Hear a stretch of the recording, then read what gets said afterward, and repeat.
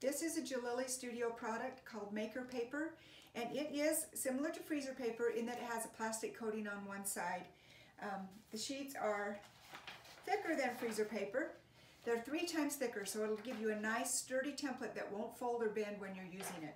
Okay, so I have 2 sheets of Maker Paper here, and you can see that you can see through it. So I like being able to see through it, so I left the Maker Paper thin enough that you could see through to trace your template that you're trying to make. And then I'll layer 2 layers together because I want it a little heavier, and then press it. I have my iron with no steam so that I don't wrinkle my paper, and then just fuse these together. I placed them on the ironing surface, both with the shiny side facing down. So the shiny side was down, then I pressed them together, and you can see that this Maker Paper is nice. It doesn't wrinkle or pucker. And then once I've got the 2 layers fused together, I just peel it off of my ironing surface. Then I'm going to cut this out.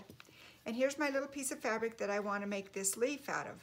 I'm going to place the template on the wrong side of the fabric and press with my iron until it fuses. It's just a few seconds and it's going to fuse to it. Just a temporary bond. Then I cut out around it, using the template as a guide, but cutting about a 1/4 inch away. And this is a generous 1/4 inch. One of the big mistakes that people make when they try this method is to make their seam allowance too small. Make it nice and generous because that makes it easy to turn. And then I have in this little container some spray starch. So just regular old spray starch. You can use any pressing agent and just just spray it into your container. It will foam up if it's got no liquid in it. It's going to foam up because it's got air in it. But the air will fall out and then it'll just look like water, okay? Then I've got a little starch brush here. This is my Jillily Studio starch brush.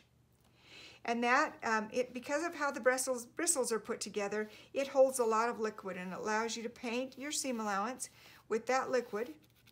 And that gets just the seam allowance wet. I don't want to wet the template. I've placed it on the outside edge of the seam allowance so that it'll just kind of move into the center as the moisture moves. Then this is my little Jillily Studio Quilter's digit. And what it is an extra finger for you not to get burned.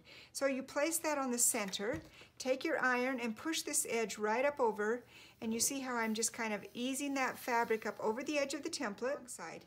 Turn it over, press from the top so that you have you've made sure you've dried all of the starch in it. You've got a nice crisp edge.